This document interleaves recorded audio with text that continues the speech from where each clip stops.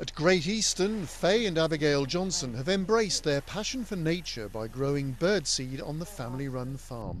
The business blends food production with nature conservation. We grow our own crops, which literally come from our fields down into the farm and straight into our birdseed mixes. So you can buy your birdseed knowing that it's being bought from a farm that's passionate about the environment, that's doing work on the farm to encourage birds, wildlife and insects. While the mail order business is growing, most sales are face-to-face in the shop. Johnny's a regular customer who appreciates the sisters' conservation ethos.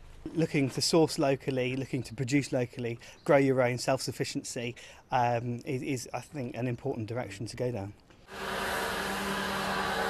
All the crops that we grow on the farm we use in our birdseed mixes, but some of the more exotic things, for example peanuts, we're unable to grow on the farm. So the more exotic ones we buy in, but again we try and source them as locally as possible. So if we can't grow them here, we'll source them from the UK or from Europe, try and keep it as close as possible to keep the air miles down too. This customer's come from Market Harbour to buy food for some unexpected garden visitors.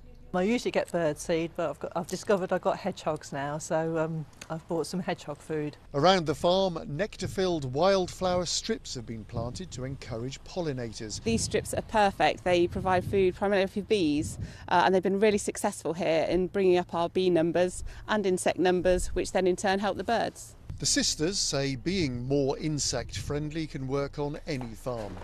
This business is a birds and the bees virtuous circle that's certainly food for thought.